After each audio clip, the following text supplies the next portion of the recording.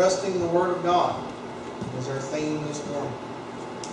And we are thankful we can do that. Thankful we can do that. Let us pray.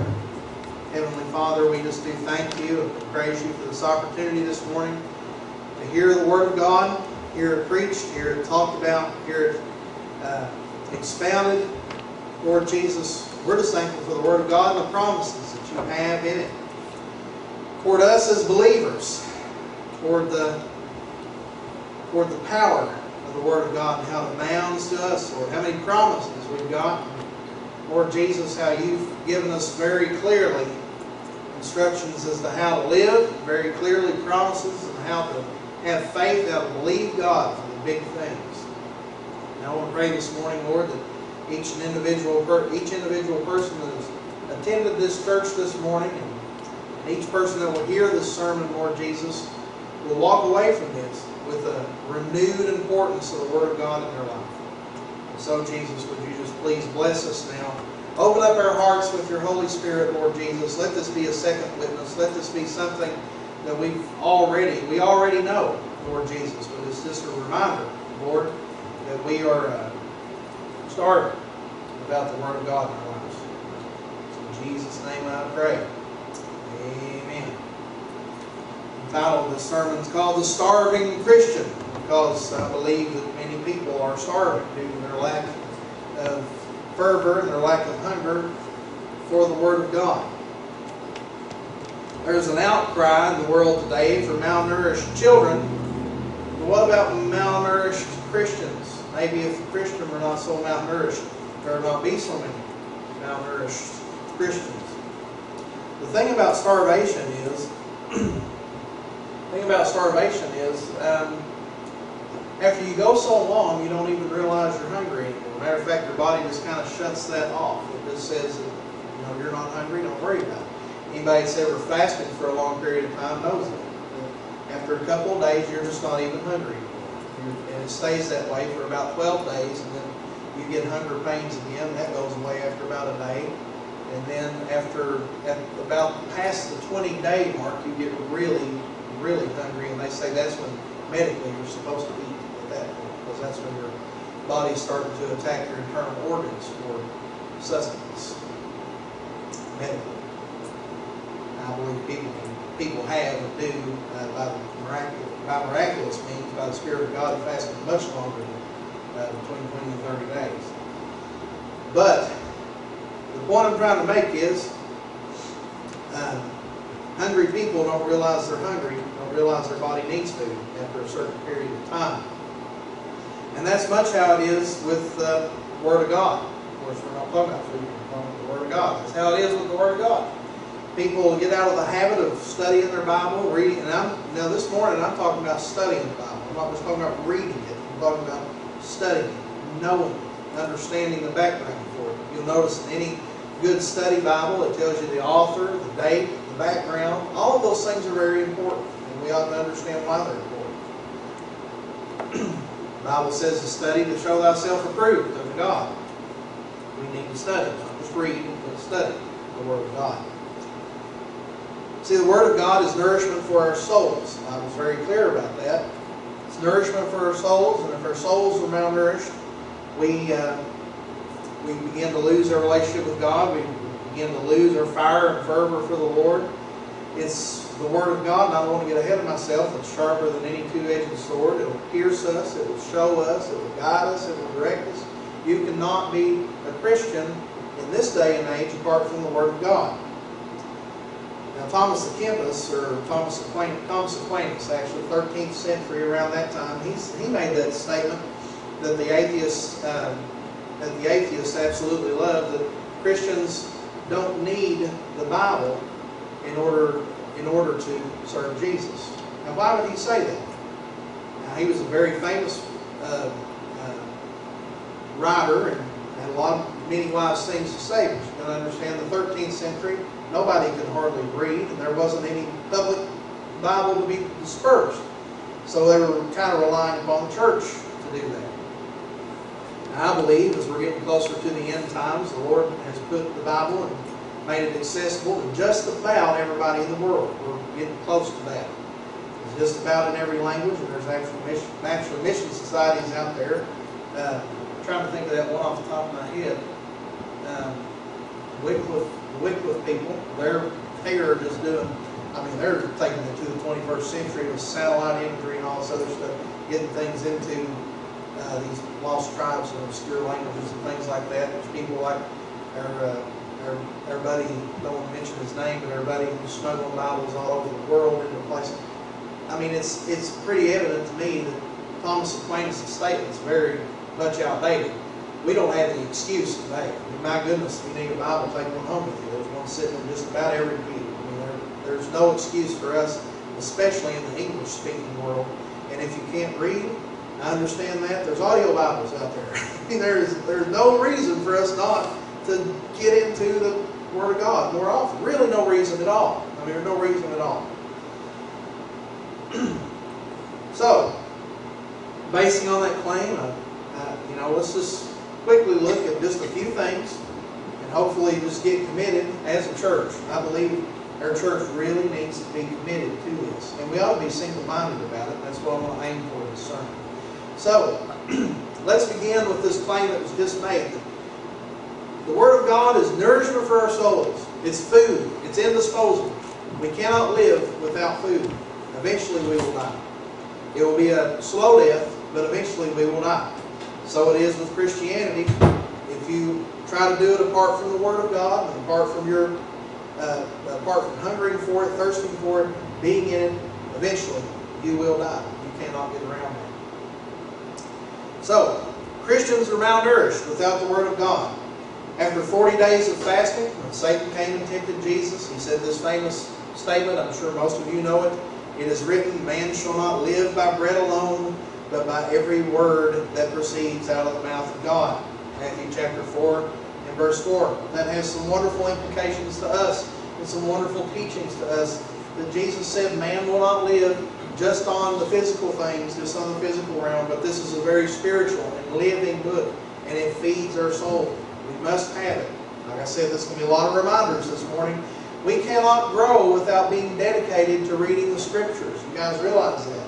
Now, could Christians grow back in Aquinas' day, 13th century, 14th century? These times they didn't have Bibles made to the public. Of course they could. But you see, my friends, we have light. We have responsibilities. Sodom and Gomorrah was wiped off the face of this earth, and they didn't even have a Bible. We've got a Bible in every home in America, pretty much, and we neglect that. We cannot grow without being dedicated to reading the Scriptures. In 1 Peter chapter 2, verses 1 through 3, therefore, laying aside all malice, all deceit, hypocrisy, evil and evil speaking, as newborn babes desire the pure milk of the Word, that you may grow. Desire the pure milk of the Word so that you may grow. Pure milk. Read it. I may come up here from time to time. Rarely ever am I wrong, but I'm just kidding. But from time to time I may say something completely foolish. I've said it before. It was not wise.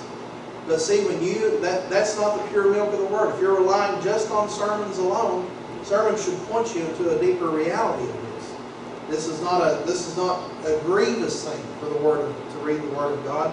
This is something that we get pointed to and we grow because it is pure. I may say, I'm a mortal man. I make mistakes all the time. I may teach you something wrong.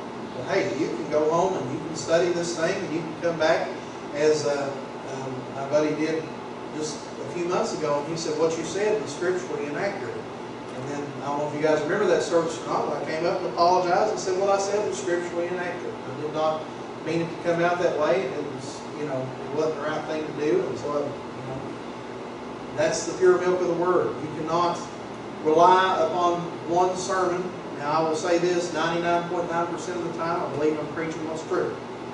I believe that I'm, apart from human frailty, I think that I'm diligent to understand what I'm talking about, and I go out and I preach with what I believe is absolutely true in my heart.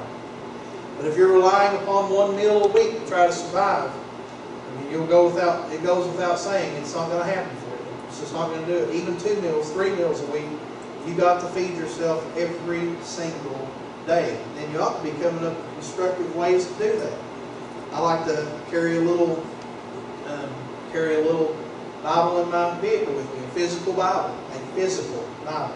I've got one on my phone for when I'm out shopping with my wife or something and she's taking too long. I can go find a quiet place to sit and I can get on the New King James Version right on my phone and I can read that. I got that there too. But I got a physical Bible that I keep right in my vehicle all the time. That I never know when I need it. Never know when you get stuck in traffic somewhere. You never know when you might just get pulled to that. You just want to read it a little bit more. We really got to be intentional about this. We got to grow by that pure milk of the Word. I like how Peter ends this statement, as newborn babes desire the pure milk of the Word, that you may grow thereby, if indeed you may have tasted the Lord is gracious. I want to give you this statement. What you feed will grow. What you feed will grow. If you want to feed distractions in your life, you want to feed entertainment into your life, you want to feed those things, they will grow. They will continue to grow and they'll just keep on expanding. But you've got to have discipline to be able to turn the power, hit the power button, walk away from the computer, put down the cell phone, and just get the Word of God and feed your soul. You feed your soul will grow. You will grow deeper with God. You will, as the hymn writer was talking about, will get deeper in the love of Jesus. Will understand Him more. But it's been my observation, and it's most often that people do not feel like they have the time to read Scriptures like they should. And this may be true if your life is filled with meaningless pursuits, because there could not be anything more meaningful than dedicating your life to studying the Word of God and knowing it just as much as you can. But we have the time. That's reality. You say, I don't have time to read my Bible on a regular basis. Oh, you've got time. You're just not using it the right way. Everybody's got time to do stuff. That's not a very good excuse. What you don't have is priorities. Your time gets wasted on frivolous things. Feed your soul, friends. If you want to be tall with God, you're going to have to feed your spirit on a daily basis. It's the truth. I've never noticed throughout any Christian I've ever heard that's moved in a mighty way through this kingdom, through God's kingdom, that's grew it and done major things. I've never seen a Christian where they said, well, I read my Bible on occasion. It wasn't my biggest priority in life. No, it was every Christian that's ever done anything for God's had two major priorities in their life. One's prayer and the other one's Scripture reading. Anything else works itself out in the wash, Which, by the way, I don't have this in this sermon, but I want to go ahead and mention it. I'm not talking about reading Christian books. I'm not talking about that.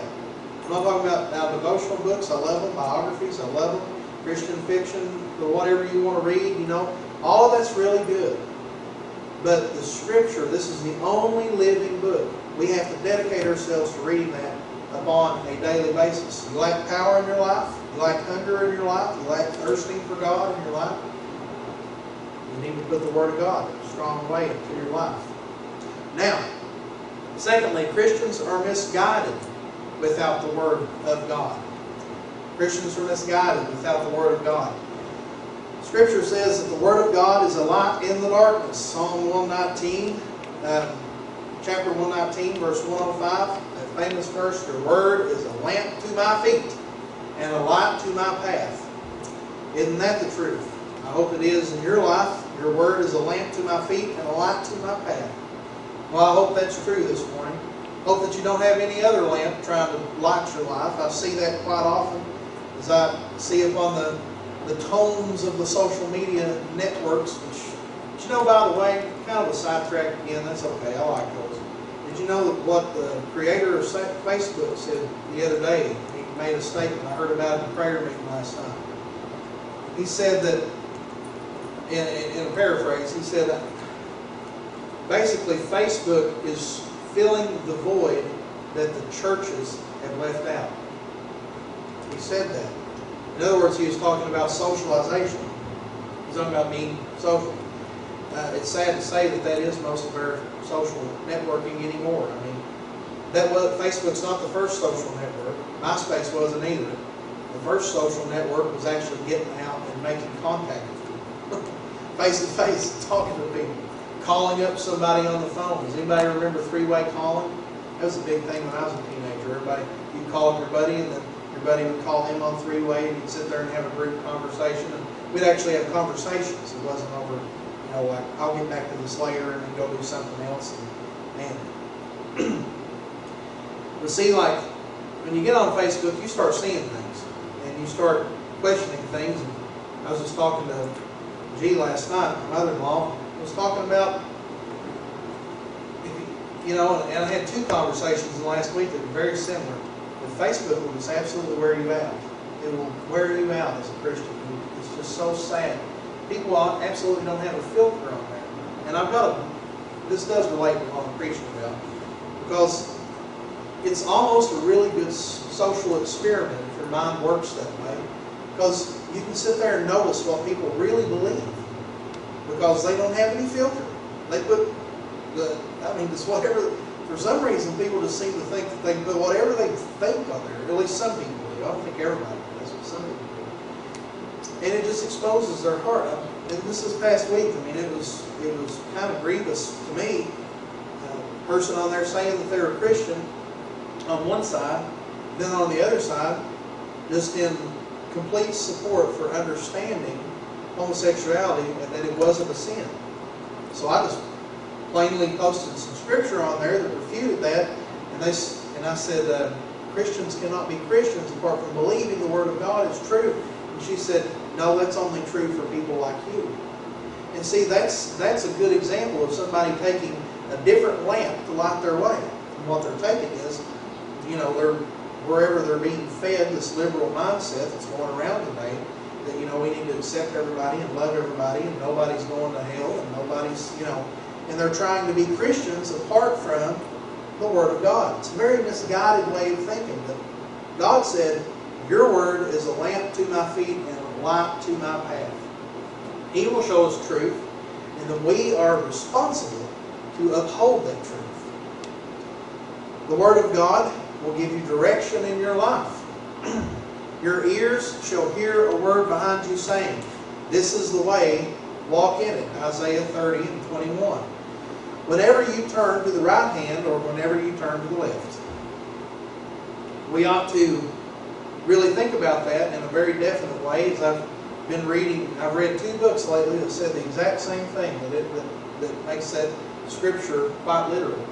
Whenever Leila G. McConnell came and planted that church over there, I can't remember the scripture off the top of my head, but when she came and planted Mount Carmel over there, she attached a scripture to it.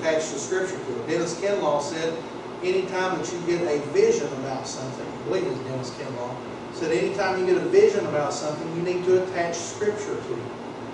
And see, A.W. Tozer said kind of the same thing. He said most often people will spend so much time in prayer trying to hear from the Lord when they should be spending more time in the Word than they will hear from Him. Makes sense, doesn't it? He's spoken thousands of words into this book.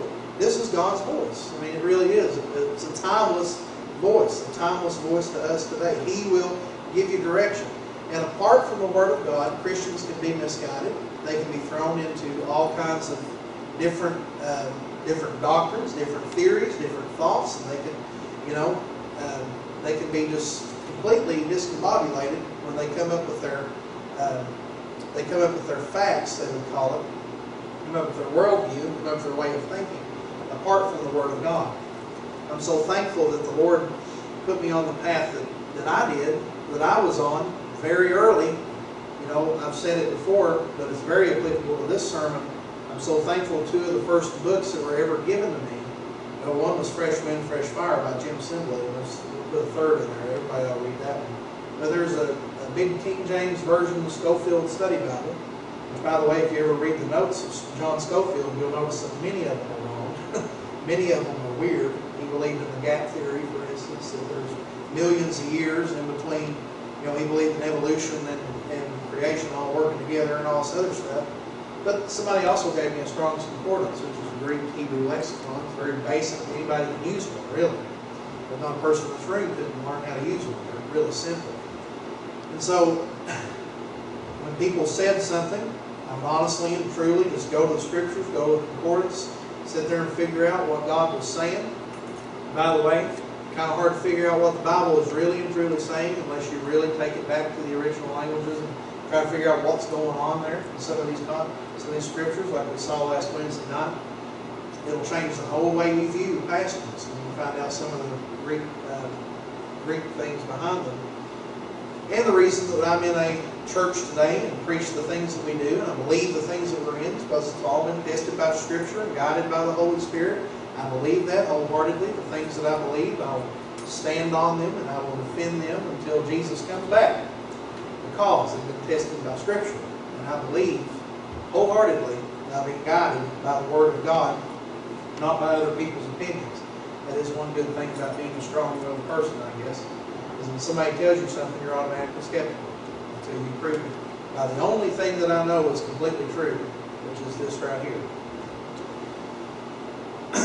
I was thinking last night about this, how the Word of God gets us away from darkness. I was meditating upon this, and I was thinking about a lighthouse. Don't know much, and didn't know much about lighthouses. Didn't know why they existed and why they were in the places they were, until I went last night and started actually researching where do they come from, why do they have them. It was interesting. A lighthouse had really two primary purposes. The first purpose was a lighthouse was put in places that were extremely dangerous for ships to go. You know, they would put them up on a high cliff somewhere to warn people this is a shallow part of the sea. Stay out as far as you can. Don't come in here, you know, in heavily trafficked areas. You will sink. You will destroy your ship if you try to approach the shoreline from this angle. The other purpose of the lighthouse was that they would be able to be visible in a place that was a safe harbor that would bring people in to this safe harbor. And I was thinking about that in context, like, man, no wonder the Lord was laying a lighthouse upon my... I mean, I've heard that before, but I've never really thought about why people would use a lighthouse for the Word of God. But they had two purposes. I would have never known that. It's amazing when you start... I was meditating on that Psalm 119, 105. The Word is a lamp to my feet and a light to my path. I'm sure there are many sailors that their lives have been saved because they looked to the lighthouse in the darkness. They can see the lighthouse off in the distance. Just before dusk hit, they can see that light going and see the harbor and all the other ships over there. They'd say this is a safe entrance to that harbor. And that's just exactly what the Word of God is today for us. That it points us into the safe arms of Jesus. It keeps us away from danger. If we would just make up our minds to obey the Word of God, we would keep ourselves from many, many hardships. Furthermore, and thirdly, here we got Christians are not sanctified apart from the Word of God. Jesus said this in a very general sense. We are sanctified by the Word. He said, sanctify them by the truth. By your truth, your Word is truth. While that is true, I believe we believe here in this church, or at least I believe, you're not obligated to believe this, but I believe it wholeheartedly. I believe the Bible teaches it.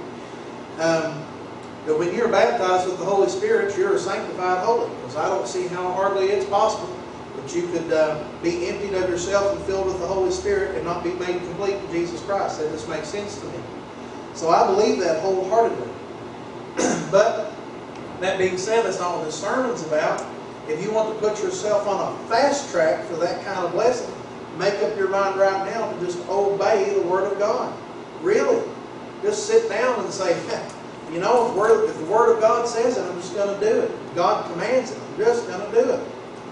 And, you know, whether if it's by sanctification, we receive it, whether it is the sanctification we receive when we're saved, or the sanctification that we receive when we are filled with the Spirit, either of them is by faith, and we must follow that pattern as we look at the commands of the Bible that says, so then faith comes by hearing, and hearing by the Word of God.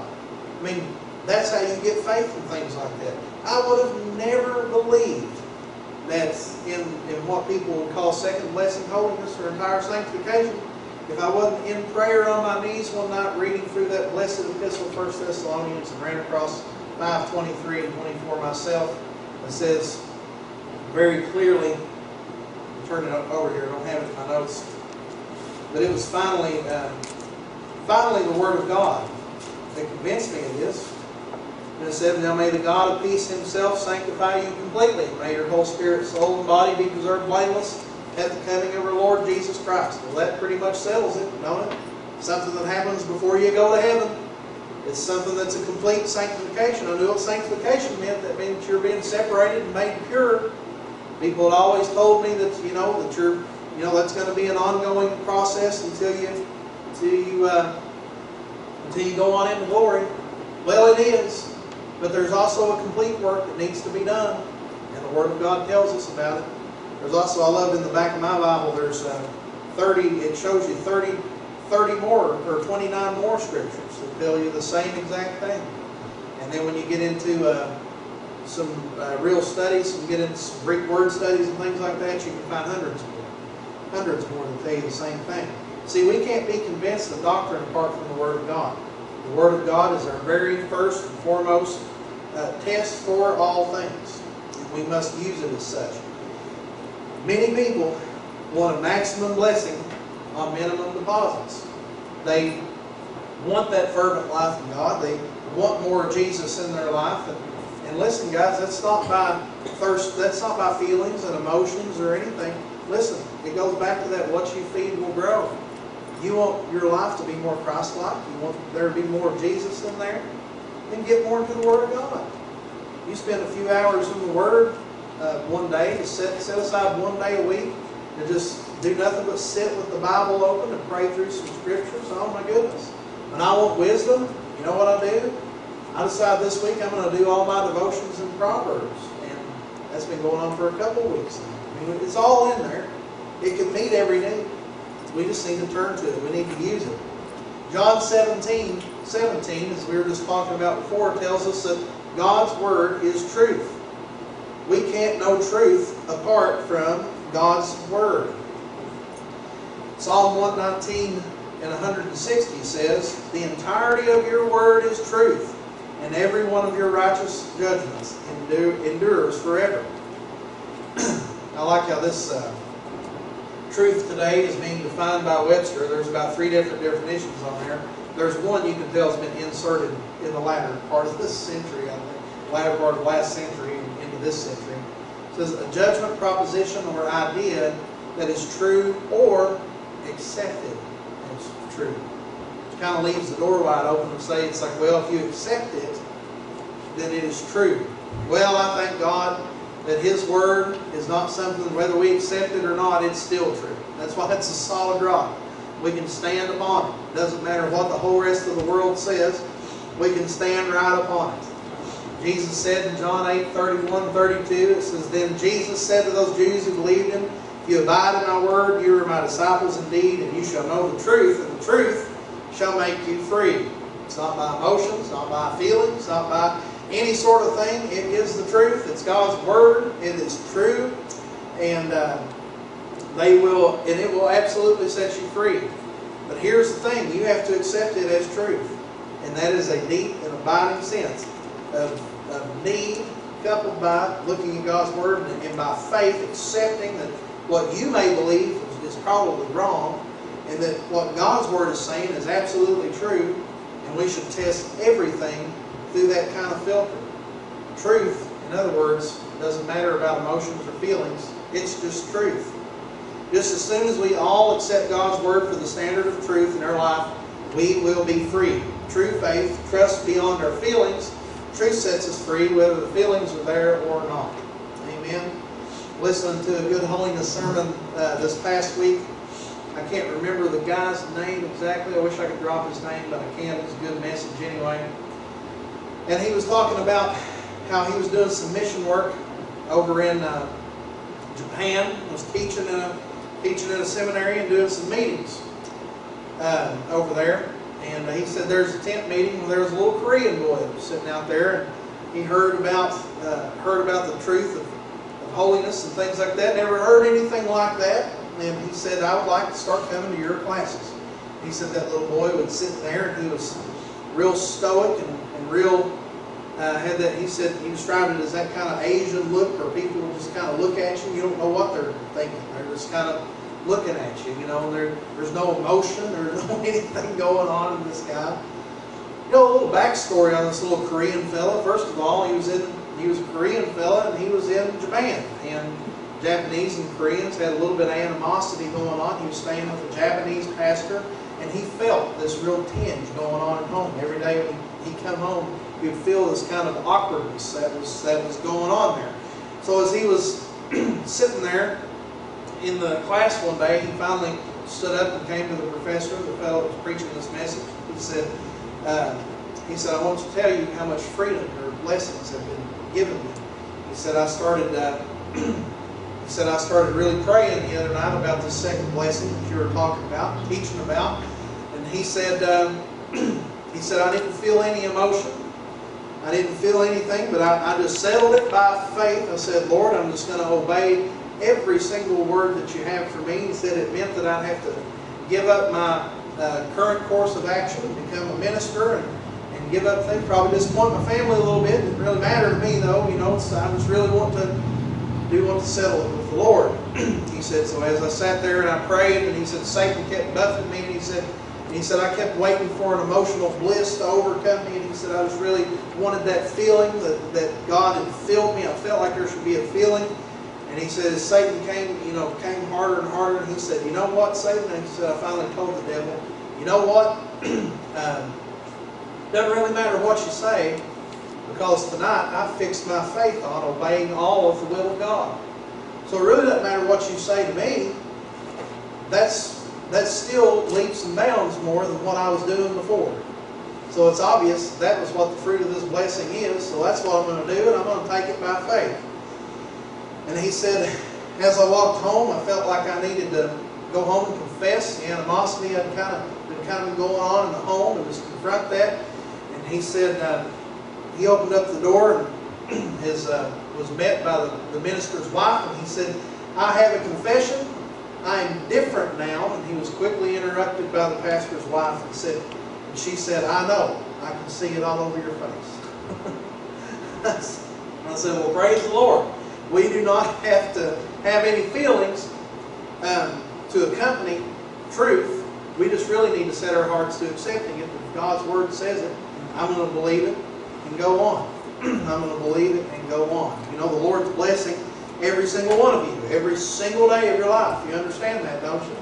As soon as you understand that, you can accept that by faith. You can go to and pray these little prayers of thanksgiving that I've wonderfully found out in my own Christian experience, that through these prayers of thanksgiving, the devil will soon let loose of you and let you go and let you live in the liberty that the Bible promises us. Because I'll tell you what, Satan don't like to be in the same room where somebody's just fixed their mind on thanking God all day. And as soon as we just start doing that, as soon as we start seeing the blessings, we will live in freedom, my friends, because it's truth. And the truth will set us free. Christians do not know the depths of God apart from God's Word. Romans 11:33 says, oh, the depths of the riches of the wisdom and the knowledge of God. How unsearchable are His judgments. His ways are past finding out. And we will never know all the depths of God either, my friends, because John 21:25 ends that glorious gospel with, and there's so many things that Jesus did, which if they were written one by one, I suppose that even the world itself could not retain the books that were written, that would be written. Amen. Isn't that true? And isn't that wonderful? That one of these days, when we do have God's revelation to man, we can know the depths of God, and God's revelation to man here is wonderful. We can look forward to an eternity. Even though the libraries of this world may not be able to fill it up, eternity will be filled up with truth. And we'll get to hear it right out of our Savior's mouth. He can tell us story after story of the things that were not written in His Word, truth after truth, the things that were not written in His Word that we probably couldn't even be able to handle it. Our little heads would explode, because God is so far past finding out. But we can know the depths of God. We can know His depths. Just as much as He's revealed us, and just as much as we can handle, He will give us His depths if we will set ourselves for finding out what God's Word has to say about it. I believe God wants to make Himself known to us. There are 4 things I learned in one of my classes that it is a good little list and reminder. God's Word shows us, by the way, God's dealings with man is one of them. That's what God's Word will plainly show us. God's message to man is found in this book. Man's experience of God is found in this book. And the revelation of God's Son, Jesus Christ, is found in this book. Now, between those four things, you won't need much else in your life. You really won't. That'll answer everything. That'll take care of everything if you'll let it. If you'll take it by faith that that is what you need. If you'll let it take hold, then God will bless you with it. It will satisfy your soul. I've noticed that anytime my soul needs satisfying, I want to pick up the Word of God and read it for a while. My soul is satisfied. My eyes are set on Jesus. I'm just astounded over and over again by the wisdom of God. And I oftentimes take it for granted. I don't think I preach about it nearly enough, about the daily life of Bill that just sits and is blessed by the Word of God on a daily basis. Honestly, it's like there's a boy who wanted me to mentor him over the summer and keep him accountable to some things.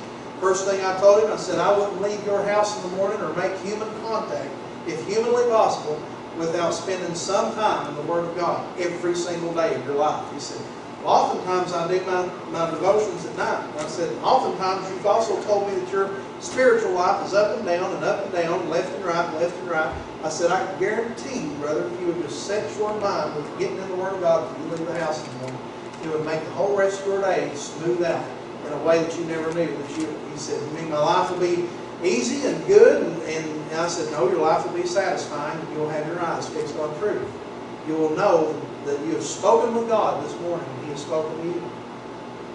Sure enough, he put that into practice a couple of weeks ago. He's been living in victory ever since. He was a sanctified believer and never thought that would make that much of a difference, and then lo and behold, it did. Well, how about that? Testimony after testimony written in books out there in our library of other Christians that have done the same exact thing. What does it cost you? Waking up a half hour early. That's all it is. Can you imagine? Talking to God every morning, you can do that. You wake up a half hour early.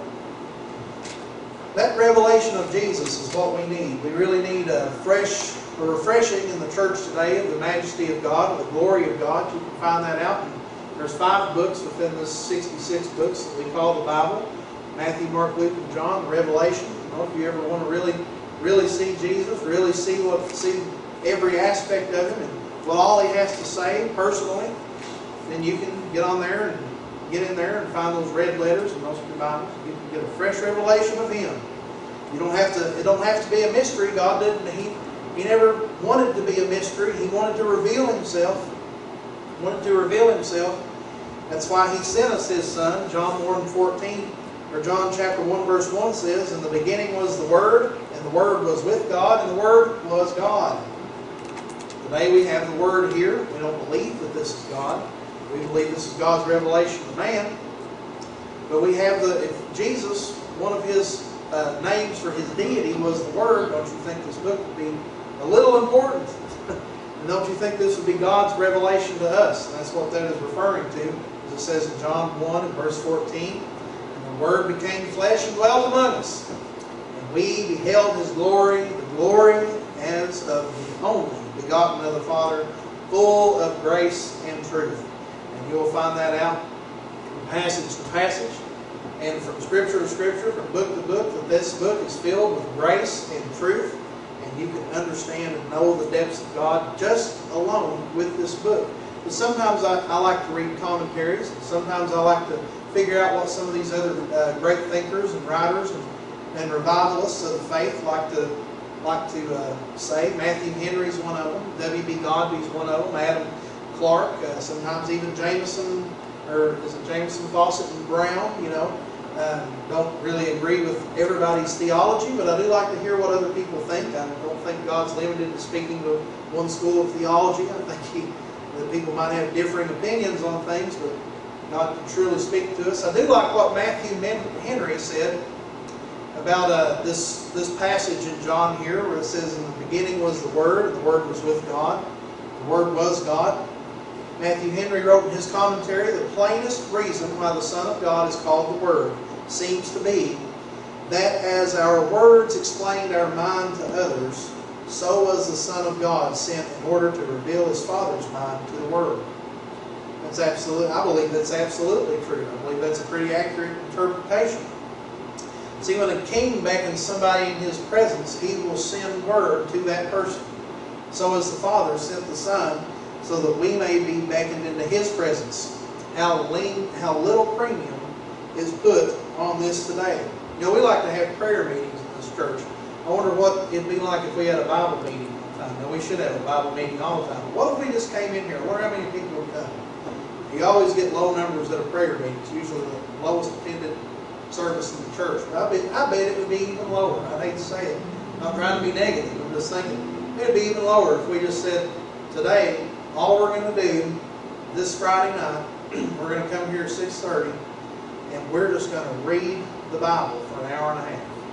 Now, I wonder how many people would actually come to that. Or if you had that, not pointing finger at anybody in the air, but sounds reasonable. You know, I know a church, I'm not pointing at any fingers in this church. I was thinking more of a community context. I wonder how many people from the community just want to come together and just read the Word of God out loud. Now, we have a little Bible reading every year out here, and there's been 40 different churches come and do things like that. It's been absolutely wonderful. But I wonder on a weekly basis, no special event, no PA system projecting it out on the streets, just if we came in here, just to honor the Lord, just to read through the Bible. I wonder how many people would come. I don't think there's a very big premium upon the Word of God and its power today being taught in our churches. But I believe if our church would set our mind to just reading the Word and studying it, maybe even unifying together and studying the same things once, from week to week in our personal devotional time. I wonder how much it would transform us. Christians are unequipped to stand against evil apart from the Word of God. In Ephesians chapter 6 and 17, it says, it is our weapon against the enemy, the sword of the Spirit, which is the Word of God. Whenever the enemy came toward Jesus in the wilderness, I preached it not too long ago, he used the Word of God to combat him.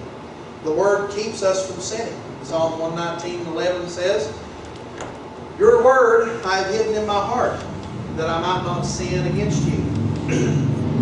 Now, I'm all for kids learning the Word of God, and I'm all for people memorizing Scriptures, but I've noticed over and over and over again that a lot of people are committing the Word of God to their head and not to their heart. We really ought to differentiate what we really mean by committing the Word of God to our heart. When we commit the Word of God to our head, we gain knowledge. When we commit the Word of God to our heart, we, by grace, gain transformation. And that's what we should really be seeking the Word of God for. The Word of God says in chapter 6 and verse 33 of Matthew, to seek first the kingdom of God and His righteousness, and all these things shall be added unto you. The way that translates to me is God's going to take care of everything else if we would just be able to search His heart, search His mind, search Him in prayer, search the depths of Him. He'll take care of everything else. We don't have to worry about how the bills are going to get paid. We don't have to worry about the clothes that will be on our back. We don't have to worry about those kinds of things. I've noticed as I've obeyed God in the last 6 years that He's taken me places and sent me things. First time I ever left this country is because I just obeyed the Lord. I never sought to go on a vacation as wonderful as my wife and I were able to go on this past January. Never sought that. It wasn't even in the scope of my vision. But then the Lord opened up doors and blessed us in that way. My one rule of life is if I can completely depend upon God, I will not have to worry about anything else. It's been that way since I was saved. I can't break myself from that habit, and I'm not ever planning on doing it. You know, so many people are just trying to, they're trying to go down these paths of frivolous effort, just pouring so much effort trying to make their life secure in this day and age, and trying to secure retirement, and try to make sure we have good health insurance and all this. I mean, isn't God a healer? Isn't God going to provide for us? I mean, can't God supply all our needs? I mean, if we are just really upon His path and sold out to do His will, there's nothing can stand against us. And that goes directly with what we're talking about here. Christians are unequipped to stand against evil apart from the Word. If we do not focus ourselves upon standing upon truth, no matter what, and being guided by the Holy Spirit, knowing just exactly where we need to be and what we need to be doing, confirmed by the Word of God, and there's no power in hell to be able to talk you out of it. If you're getting called and you find it in the Word of God, there's no power in hell going to be able to stand against you. There's no power on this earth that's going to be able to talk you out of it. You experience God in such a way that His Word speaks to you and confirms your path, confirms your direction, and keeps you steadfast. What's going to stand in your way? Nothing. Nothing ever is going to stand in your way. All the powers of hell, all the influence of the world, all the influence of people's even immediate family members may try to talk you out of it. But you know beyond any shadow of a doubt God's Word has called you to this right here. And this is where I'm going. So the Word of God will keep you from sinning. It will keep you on that path when the evil has gotten a hold of you. But also, sinning will keep you from the Word of God. It says in Psalm 119, verse 21, you rebuke the proud, the cursed, who stray from your commandments. And that right there is just all the scripture I need to counsel anybody who says they're having a hard time reading their Bible. I wouldn't say this was an every time occasion. Sometimes people just get distracted and busy and trying to learn disciplines. But I would say that most of the time people don't like to read their Bible is because they're living in outright sin and they know it. So why on earth would you want to, if rebellion is in your heart and you don't want to die out to yourself, why would you want to read a book that constantly tells you to do that? You rebuke the proud. What does it mean to be proud? It means to be going your own way. To be going your own way, doing things your own way. And the Bible explains that person is cursed. You stray from your commandments. You rebuke the proud, bash the cursed, you stray from your commandments. Whenever you do not obey the Lord, you're going to have a hard time reading the Bible. I've heard it go both ways. Maybe you should pray before you do your devotions in the morning. Maybe you should pray before you read the Bible in the morning, your devotions.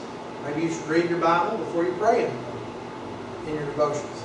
Either way, I don't think you should set yourself in some sort of legalistic rule of how to do devotions. I think you ought to just say, okay, Lord, I'm here this morning. What do you have for me? Now, I prefer to always pray before I get into the Word of God, because I understand the power of it. I understand there's a lot of depths to it. There's a lot of things I don't understand about it, and I trust that the Holy Spirit has written every word of it. So I will ask the Lord, just a quick prayer usually. Would you please open up my eyes, open up my heart, open up my mind? I don't always pray it the same way, just in a general way. Lord, help me read your Bible this morning. He's always been faithful to do that, and He always will be. And then if the Word says something that I need to repent of, or I need to get cleaned up in my life, I'm always willing to be able to do that. And I'm so thankful that His Word, so unsearchable it is. I've read the New Testament itself several times. I always find something new in there every time I read it to grab a hold of my heart and get me a little bit deeper. I'm thankful for that. If you got sin in your life, you're not going to want to read the Word. To summarize all that, the Word of God keeps us from sinning, and sinning keeps us from the Word of God. It's just a little bit of expansion upon that phrase. Isaiah 59 verse 2 says, but if your iniquities have separated you from your God, and your sins have hidden His face from you, so that He will not hear. But your iniquities have separated you from your God, and your sins have hidden His face from you, so that He will not hear. And so you got rebellion in your life. It would make sense why your devotions are so hard to do, so hard to read. If you're plainly rejecting God's call in your life, you're plainly rejecting what God has wanted you to do, commanded you to do, then yeah, the Word of God's not going to be something you'll want to be in every day. But see, it goes back to that truth versus feelings thing. That's the hardest feelings. When you don't feel like doing something, that's the hardest thing to stop for some reason.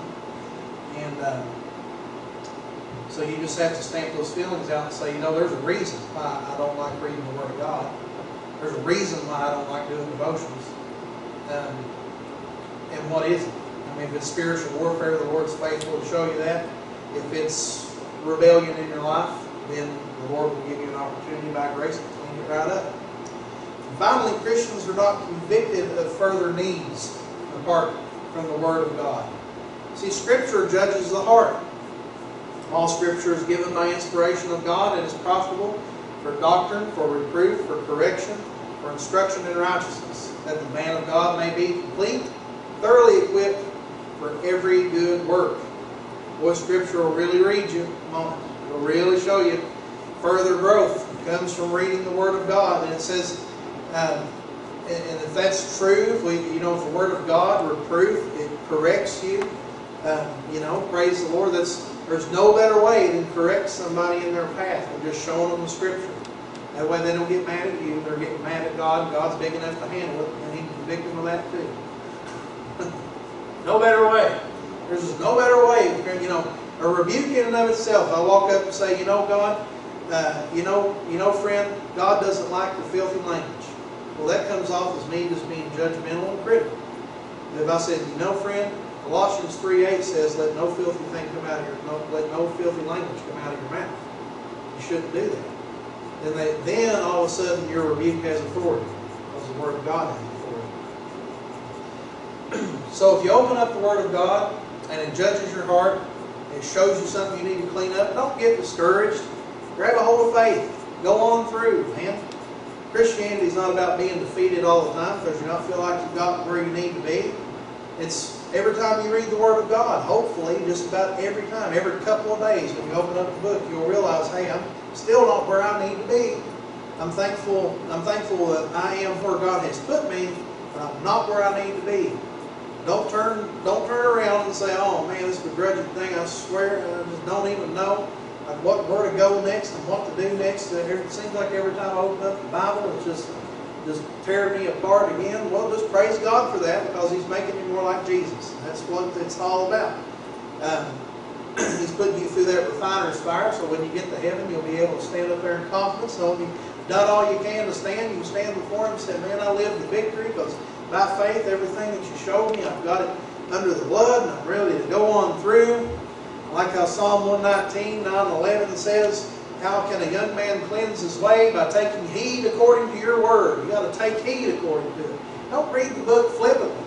Go there expecting God to say something to you. Go there and take heed to it. Go there and say, man, this has got something for me in it today. And I want to know what the Lord has to say to me today. With my whole heart, I have sought you. See, God honors us when we go to Him with our whole heart. With our whole heart. And you can have flaws in your life and still be after God with your whole heart. That's the thing God's worried about. He's worried about God's not worried about anything. If He was worried, He'd be worried about our fervor after Him, our hunger for Him. With my whole heart I've sought you. Oh, let me not wander from your commandments. Your word I have hidden in my heart, that I might not sin against you. Oh, what a wonderful passage that is in context. If the Word of God says it, you're already convicted. You understand that, don't you? You understand that conviction is not a feeling. You understand that conviction is not an emotion. You understand that conviction is not something that you have to wait on. I heard a person say to me one time, I don't feel like I need to put down cigarettes because, I'm just not convicted about that. He said, well, in your body being a temple of the Holy Spirit that you're supposed to be taking care of, being a good steward of, isn't that a problem? Isn't that a problem? I put down, for the most part, I've had one soda in the last week or so, just for no other reason, because I realized I was destroying God's temple drinking pop. And I told my wife, I said, I like cherry Coke, and I like these dark sodas you're bringing into the house. I appreciate it. You just don't bring any more to me. I just don't want to drink them anymore. Bring Mountain Dew all you want. I don't really like that stuff. If you do, you can drink it all you want to. I won't touch that. I got enough self-control to be able to handle that. And there's a soda, cold cherry Coke sitting there in the fridge. As bad as I know it is for me coming in after a hot day, I just want to drink that thing down, knowing all the medical problems it would cause me, knowing that I'm predisposed to diabetes, and knowing that I've already shown signs of being pre-diabetic. And I'd sit there and drink that pop down. And by the way, when you drink soda, it dehydrates you and automatically dehydrates you. You're not even getting any, it's nothing good for it like at all. And I was talking to a doctor about it last night, and she said the same thing. She's a holistic doctor here. She said, I quit buying pop simply because it hurt me. It just absolutely hurt me. It was hurting my body, and I was paying for my body to hurt. And that's really what it was. So God convicted me of that. Did I have any feelings? Did I have any emotions to go along with it? No, it was just true. And you know, when I drink this stuff, it makes my side hurt. That's a pretty good sign that you're like predisposed to diabetes and stuff. So, that's reason enough for me to just put it down. I'm not going to do it anymore. Whenever I go a whole day without drinking a bunch of sugar, I start getting weak. Good enough reason to put it down. You know, no emotion connected anyway. Park it on personal experience here. What the point I'm trying to get across is conviction is not a feeling, my friend. Conviction is not a feeling whatsoever. Conviction is truth. If the Word of God points out some sin in your life and you're not convicted of it, you have a heart that is cold toward God's Word. And that's a scary place to be. I hear a lot of people who say things, especially with gray area sins, I was saying before for a rabbit trail and my whole soda experience for the last week, that well, I'm just not convicted that way. I'm not convicted that sex before marriage is a bad thing. Somebody said the other day. It's pretty clear that those people will not inherit the kingdom of God. A lot of people going around today saying, I'm not convicted that homosexuality is really a bad thing. In other words, they don't have feelings and emotions attached to it. Well, the Word of God says it is a bad thing. So it is a bad thing. Matter of fact, it's a sinful thing that will send people to hell. There's people who will say that they're not convicted about many things. And what they're really saying there is like, I don't feel like that's wrong. Well, it doesn't matter if you feel like it's wrong. Let me just show you how, just for a second, if you'll allow me, how the court system works. Whenever you're charged with a crime, that crime is stated in a list of statutes by the state that says, this right here outlines what a crime is. Trafficking in the first degree would be dealing drugs on the interstate in between two states, for instance. You know why we know that that's dealing drugs between two states? Because trafficking in the first degree is outlined by federal law in a book.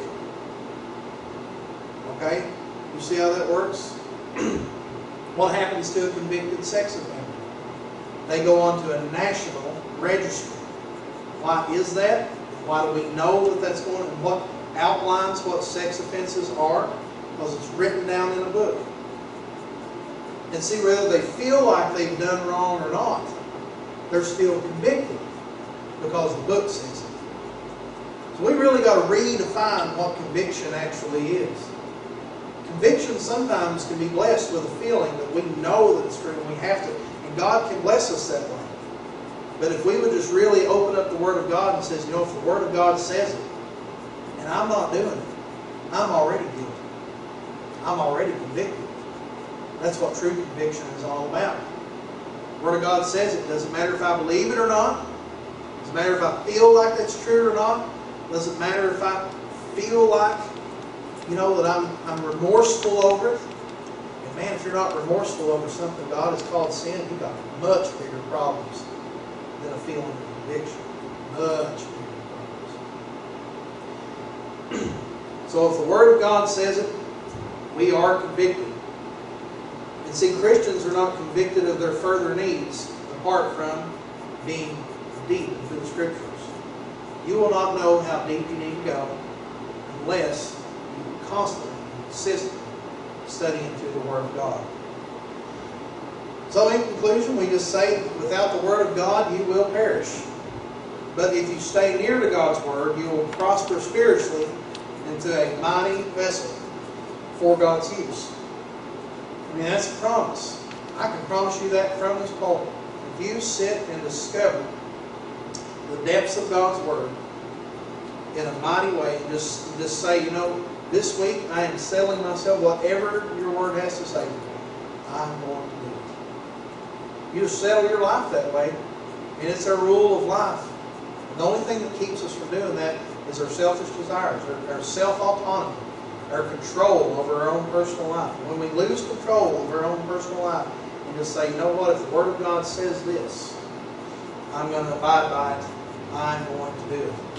And then if it's something you're confused about, you've also got access to the throne through prayer, where God will definitely lay on your heart the direction, the course in which you should follow, and then He leaves it up to you and whether or not you want to follow it or not. If you do follow it, you're going to have peace. If you don't follow it, you're not.